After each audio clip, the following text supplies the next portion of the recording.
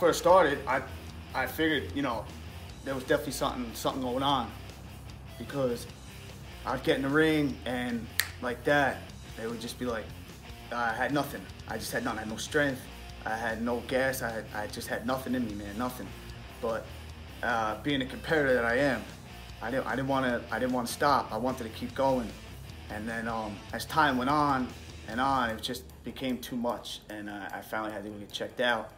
And then when they told me my diagnosis, what was wrong with me, I was like, damn, you know, stuff could have went real bad for me, real fast. But lucky enough, I was able to get the help I needed then, and now I'm back on track to come back, and been working hard, and so I can get back into the ring and do my thing like I always have been able to.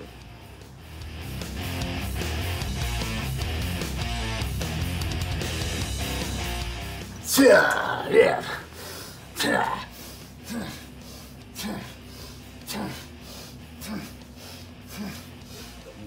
When I was going through treatment, it was every day. I wake up 6:30 in the morning, head over to the hospital, the cancer center, and for my daily treatments of chemotherapy. I'll get that done, and then they check me, do my blood work, and if I need blood transfusions, I got blood transfusions, and took care of that. So I'd be there 4, 5, 6, 7 hours just sitting in the chair every single day. Then I'll get a few weeks off, then have to go back every single day again, just keep getting the chemo. No, but that never made me sick or nothing, no.